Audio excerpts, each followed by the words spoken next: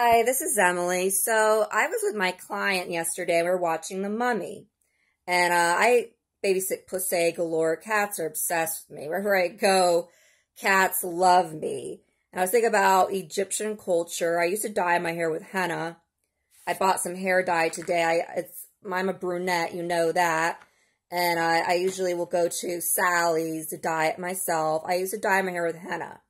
And I used to go out in the sun. I used to be more of a browner color than I do tan.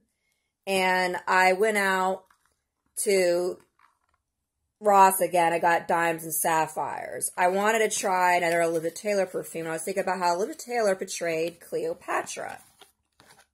Now this perfume is really amazing. It's a nighttime perfume. It's floral. It's even better than Love and White Diamonds. I really, really like it. And, you know, it was my birthday recently, and my aunt came over and swung by and gave me this Brighton bracelet. It's like a knotted bracelet, and I'm Scottish royalty. It's funny, and that's my aunt's side, married to my Uncle Perry. That's the Scottish side. She got this Celtic rope from Brighton. She remembered that I like Brighton. I mentioned it years ago, and she remembered. She came over and gave me a late birthday present. I just recently got Love and White Diamonds, and I went to return and got this. And Olivia Taylor did portray Cleopatra. The Cleopatra was Greek, mixed with, like, Persian. She was like Queen Jezebel. She was dark olive tone skin with dark hair, and they braided their hair in elaborate hairstyles. And there was coins of her made with her likeness, or like her big ethnic nose. And women all looked like that back then, so it was no big deal. That's how women looked then, because a lot of them had strong ethnic features. They weren't real mixed. They usually were mixed with just a little bit of Persian, a little bit of Greek or Roman, and the Romans worshipped Apollo. She worshipped Venus, and she believed she was to be the daughter of Isis.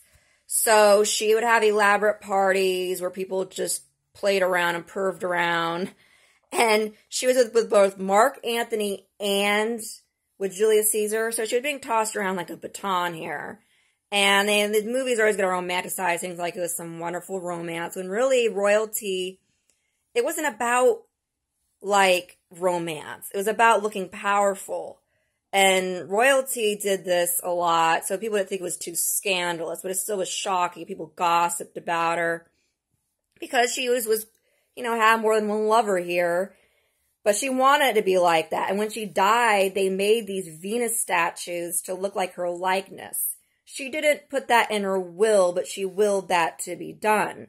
And they worshiped Cleopatra like she was a goddess. Now I wouldn't want that happening after I died. But this is what the royalty would do, because they were rich, powerful, and they wanted to look good. They have the Egyptians and Greeks to show off to, and all these other royal families to show off to. Now, it wasn't some romantic romance. It was more done seriously, mainly to show off. And when she killed herself, it's because she was scared she was going to be overpowered. And people gossiped. They didn't like her. She wasn't good. She wasn't a good ruler. She didn't help the economy. She liked to have lavish parties and party around and drink and just goof off kind of a girl. 39, that's a big accomplishment to die age 39 as a royal. A lot of them, like, were 16, 17 years old, 18, and they were assassinated, or they just didn't last. None of these movies were historically accurate to the real Cleopatra. Olivia Taylor, come on now, blue eyes and glamorous.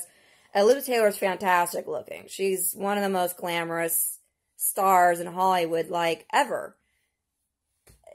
Cleopatra was just a very simple-looking woman, like Jezebel, but powerful, worshipped as a goddess. Venus, you know, they worship the sun, the moon, the stars, and all these Egyptian gods, you know, these different Ra, the sun god, and she wasn't some great, wonderful ruler, and neither was she a romantic. She was not romantic at all. This was not romantic or wonderful. It was horrible. She committed suicide at age 39. No, they believe that you reincarnate into a super goddess in the next life. No, it wasn't some wonderful thing. Cats were looked at as a sacred, like, because they had a god, they had these different gods that were like of a cat or a frog. That's in like, for fertility and Venus and all that, but it wasn't some wonderful thing. These Hollywood movies are all fake and baloney crap, I watched The Mummy and it's all, Hollywoodized, and they made the pharaohs and all that look real good, but back then they didn't always look so great, especially Julius Caesar. I highly doubt he was that great looking, and I'm sure the romance wasn't so great either. It probably was mainly to show off in front of people and look great, but it wasn't anything like romantic. Okay, whatever floats your boat, but yes, I love cats. Cats love me. It just so happened to always be that way since I was young. And I like to dye my hair red because I'm pasty now, and I am a brunette, and I am more of an olive tone. I have a cousin. She does more of like that ethnic Italian nose, and she's, olive tone. I'm not going to go out in the sun and burn myself. I'm going to get pre-cancer spots like my sister has. Like, no way.